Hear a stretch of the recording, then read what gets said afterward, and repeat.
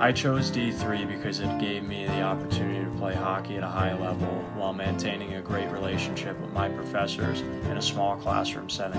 I also really enjoy the small campus environment, and it has given me some of my long-lasting friends I'll take beyond my years here.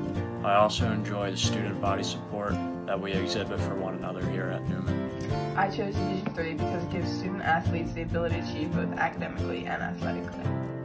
I chose Division III because of the community and the atmosphere. It's a real tight-knit community. Everybody knows everybody, everybody's friends with everybody, and you can get on a real personal level with your professors, which is really crucial for your grades, and they know all the hard work you're putting into it as a student athlete.